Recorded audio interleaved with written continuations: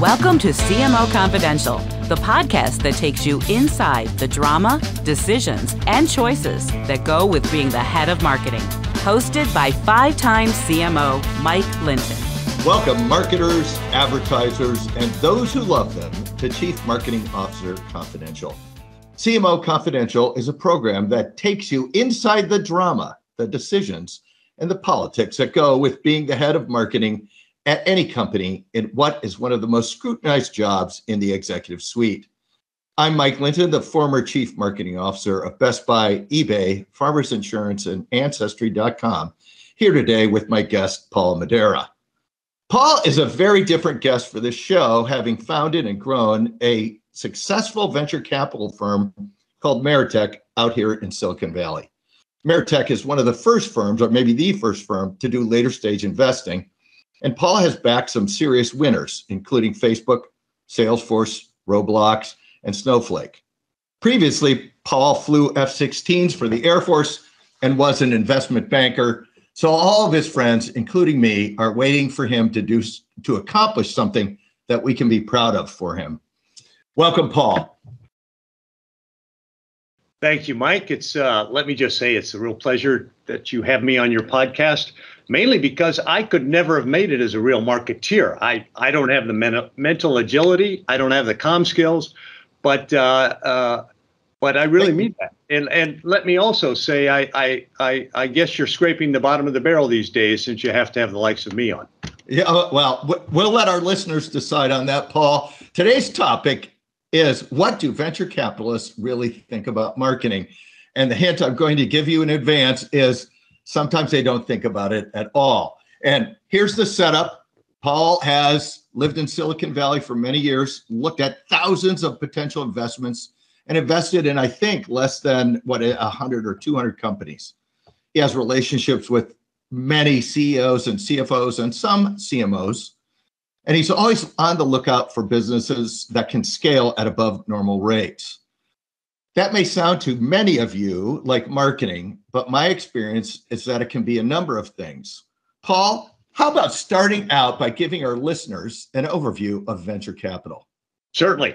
So at the highest level, let me compare VC with private equity. So the large and the mid-market buyout firms that we all recognize, the Blackstones, the Clayton Dubilier, Carlyle, and so forth, that sector of finance is much larger than venture capital, maybe 5x the size in terms of personnel, in terms of capital under management, and so forth.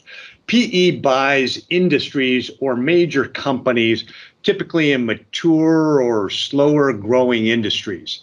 And they look for efficiencies or to create efficiencies, nudge growth and EBITDA by a few single digits or so. We in venture capital are much more on the early side. We invest smaller amounts, and we're more advisors. We don't own these companies. We don't have majority ownership. We look for companies that may be from 0 all the way up to 200 million in revenue. They may be growing 2 to 3x in their early years, slowing to 40%-ish or so as they approach 100 million in revenue. And we are going into companies that have significantly more risk, lots of losses relative to PE, but then it's countered by several outsized performers to produce a reasonable fund return in venture capital individual groups. We at Madera here are more focused on later stage venture investing, which I would define as kind of 10 million in revenue and up.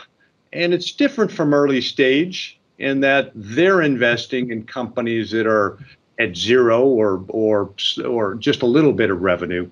And they're looking for significant outsized returns in a narrow set of their companies. We at the late stage have fewer 10Xs, so we can't afford as many losses as the early stage investors. Hey, so Paul, of all your portfolio, how many companies actually make it to an event for you where you actually get a return for your investors? I know you have fundraisers. I mean, fund makers like Salesforce or Roblox, where they just blow up the entire fund, and you have had quite a good track record making the Forbes Midas list quite a number of times. How many of your companies make it through? You know, so I would say less than 10% we lose our money, because even in late stage, it's risky. And then a good percentage, 20, 30%, we might get a return on the invested capital, meaning we just get our bait back. And then we make more than 1x on the remaining amount. We at Meritech have been fortunate. We've had a number of outsized returns that kind of boost the funds overall. But I think in terms of distributions, that the losses and the return of capital were probably fairly typical amongst later stage. Nice, thank you. Hey, so you've told us that venture capital is all about growth, and later stage venture capital, I think that would be like C round, maybe B round, or surely D and E. Tell us how you pick which companies to invest in. Do you look at the brand? Do you look at the pricing, analytics? What is it that makes you pick a company? And then we're going to turn this on to, all right, let's talk about how marketing plays into this. But first, tell us how you pick these companies. Sure.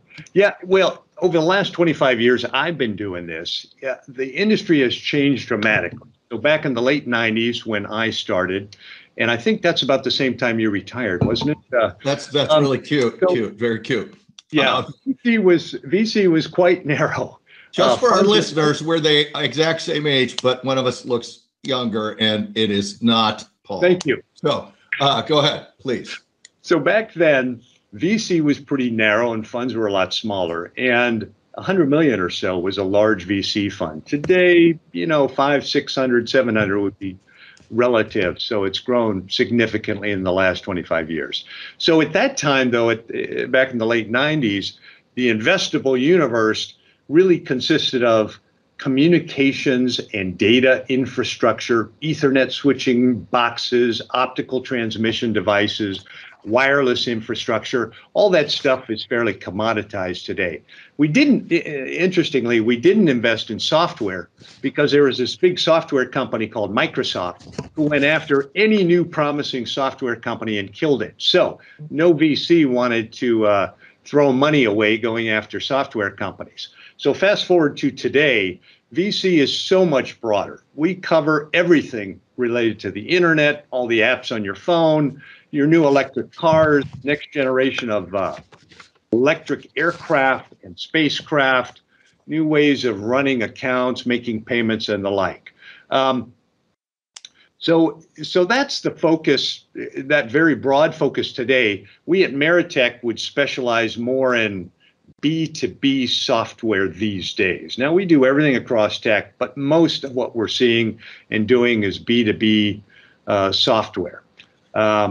So tell me now, that is a really great overview of the industry. Hopefully there's a whole bunch of marketers and ad agency folks listening to this. Tell me how you think about marketing and brand building and all of that cool stuff that marketers do when you are looking at these companies, both in B2B and B2C. Sure. So we do care a lot about what we call marketing, but it's a different function than what most of our listeners here are familiar with. Let me break companies down perhaps into two categories, because the marketing needs and the way we investors think about it are pretty different. So we think of, at least for earlier stage companies, and by this I mean companies that are up to 50 million or so in run rate. And we think of marketing in that, for those younger companies, as focused on demand generators and guerrilla marketing. For companies over 50 million in runway, we do see a shift to kind of a broader brand building, PR oriented. By the way, it is the view amongst my view and maybe many of my peers that few CMOs can do both those kinds of marketing at the same time. One tends to be really good at one or the other of those two. So the reason why companies, call marketing demand generation and so forth when they're smaller is the need for short-term revenue growth. It really is. Sales momentum is priority number one. It is priority number two. It is absolutely all-consuming in a early startup. And what that means is they they need to generate real-time sales right now. They don't have the option. They don't have the opportunity to look longer term and to do the branding things that may matter next year, because all they really need are sales leads that turn into sales, full stop. They got to show progress or they can't raise their next round. And is it fair to say that brand building at that stage, at that size, is really not that important versus aggregating demand? Oh yeah. Oh, that's exactly correct. Like the brand almost doesn't really matter in this case. The brand really doesn't matter in this case. And then other than, look, you had an early stake in Facebook and Roblox where the brand clearly mattered, but that was a brand built off of aggregation first versus marketing. Are those both fair statements? Well, you sort of hinted at this a little bit earlier. There is a difference between the B2B space where we're specializing in and the B2C space where the brand actually does matter at an earlier point, in all fairness. For Roblox, for Niantic, who did the Pokemon Go game that we invested in and so forth, they did need to do a bigger branding, broader advertising campaign to attract customers and revenue. For the B2B space, I mean, it really doesn't matter. What does matter is, can you get early adopters in your targeted zones? And then can you take the brand names of those customers and use those to convert new prospects into paying customers? So I have seen a huge amount of firms do that, which is, we serve these folks, so surely you should buy us. Yes. Got it. Hey, so if I'm a marketer out there or in sales, what should I think about before joining an early or later stage startup? Like what career advice would you give our listeners when they look at this industry? Because, startup stuff is all the hot thing and gosh, I want to go do it, but it may not be the best place for your career, or I guess it may.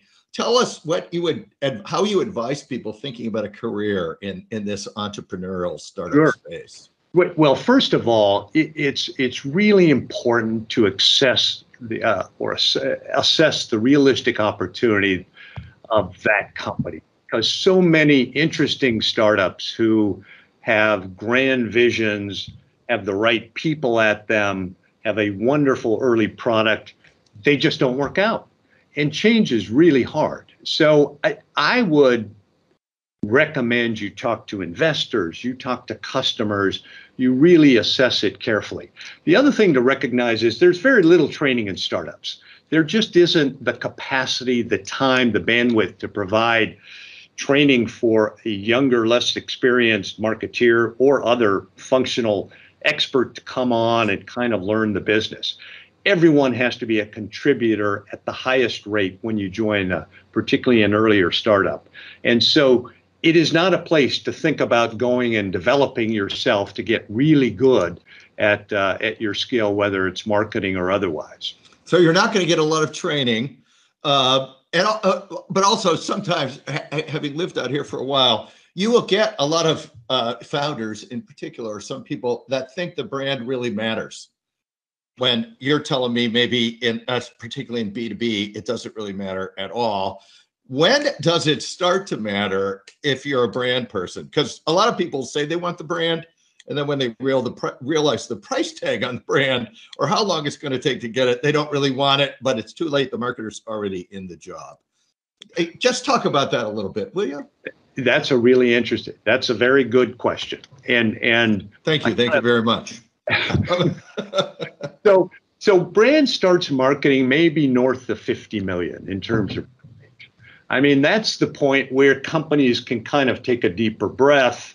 They have a little more resource. They have access to more funding. They can start to think about next year as opposed to next quarter, and they're more interested in investing in their brand. I mean, I'll tell you one comparison is that it's like selling to the federal government. That is a lost cause for very early companies. Costs too much, takes too long, too unpredictable. Same for brand building for very early companies. After you get larger, you have the capacity and you have the obligation really to start thinking longer term. And companies need to think about brand building at that point. Any good examples of that where you say the brand has first an aggregated demand, and then it got to the point where then the brand mattered and it turned on. Do you have any good examples in your portfolio of that? Yeah, maybe MuleSoft was a great example. I don't know how many of your listeners. You should tell everybody what MuleSoft does.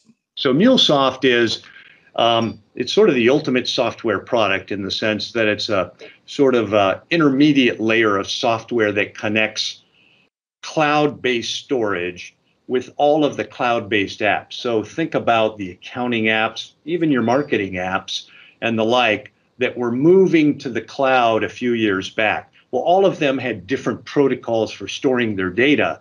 MuleSoft sat in between them and could actually make it much easier to munge together those different kinds of data and go into the cloud and be stored efficiently without a lot of reworking the data.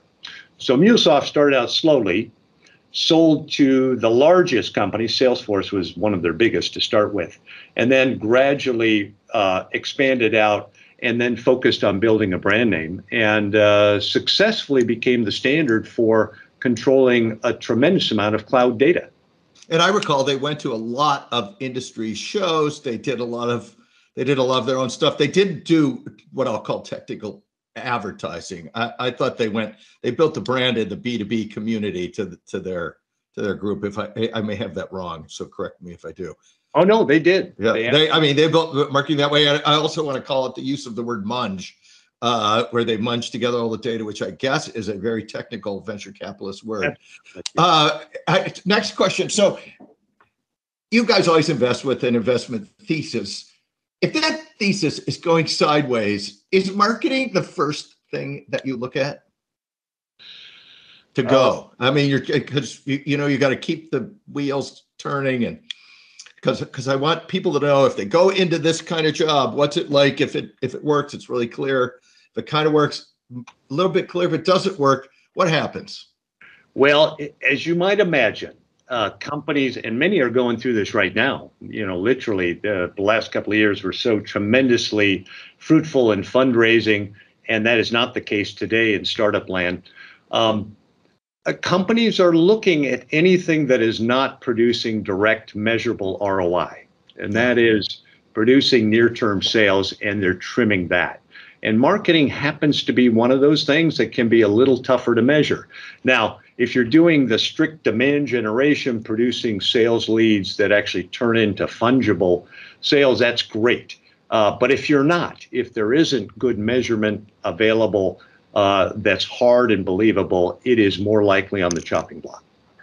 Got it. So let's drill down on this a little bit, because we've just coming off the era of essentially free money, super low interest rates, where valuations were completely based on pretty much sales. You see it in a streaming company, you see it in all this stuff. Now you have this rebooting of valuation, and you have all these companies that have pretty much scaled back all the long-term brand building work, and sometimes even the infrastructure build up in a mad dash for sales. What's going to happen going forward as that game changes?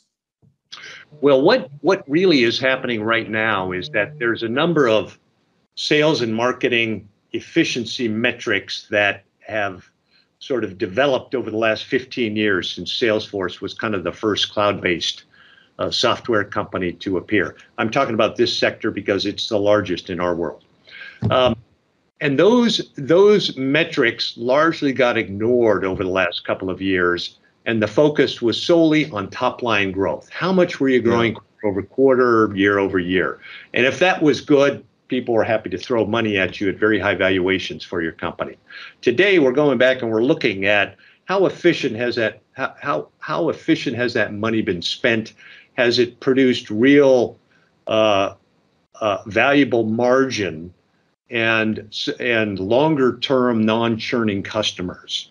And we're really digging deep. And where that is not very visible, that is, you have an efficient spend of $1 to produce $3 of gross margin, so to speak, then we're looking at trimming that. Yeah, got it. So we've got all this stuff going on. We got the revaluation. We also have this AI. Everyone is all really revved up about AI. You can't get anything in your news feed without AI. So you've got all this stuff going on, and you have tremendous amount of layoffs going on in technology right now, a huge amount. Tell us what's really going on there in your mind. I know everyone will have their own opinion, but you have pretty much a great catbird seat to look at it. What's really going on? Is this permanent, temporary? How's it going to shake out? What do you think? It's really kind of temporary. And I say that because what really has happened over the last 2 years, when money was free, as you say, and it was widely available, and everyone was jumping into the venture capital world, which made our life very tough, by the way. They were throwing money at companies, and companies decided, hey, money's free. I'll just sort of invest in my team that I need 2 or 3 years out. And that's what they did. Only this year, or I should say later 2022 and now, it's very clear that they won't be growing at 100%. They may be growing at 50%. And they just don't need all of the people they hired. So they're kind of a lot of them hired for 200%. They hired for massive growth, and everyone was going to win. Yeah.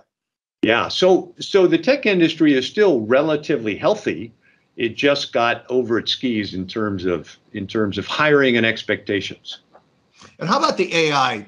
All the AI stuff, is that going to replace a lot of people in tech and a lot of marketers in tech, and maybe a lot of salespeople in tech? Because AI can now almost do anything, apparently. Tell us what you think about that. I think it's really early in the days of AI. We have a long ways to go before it replaces most of us. I mean, we're all fascinated by what ChatGPT is showing us, but that's really sort of a evolutionary progression over the last several years as compute power has come down, algorithms have been refined and we're in the early stages of AI, and it's not going to replace us tomorrow, but 10 years from now, it will be certainly much more prevalent, much more capable.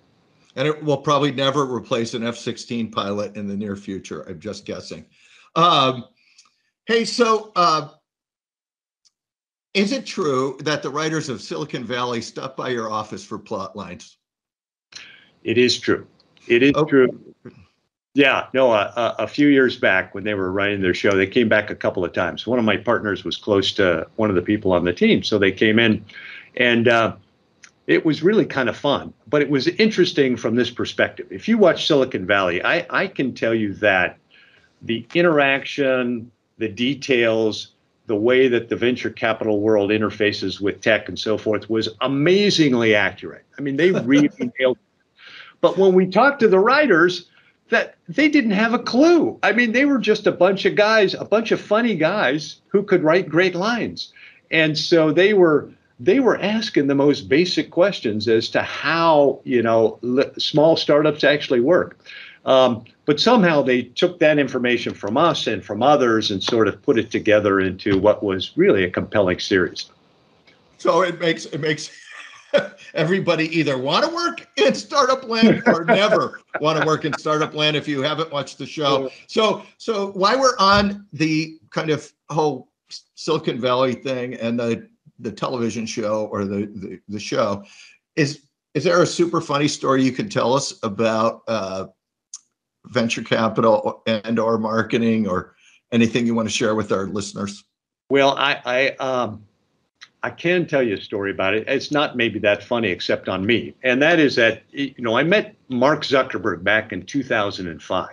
And he was literally 23 years old, had been out of Harvard for a year.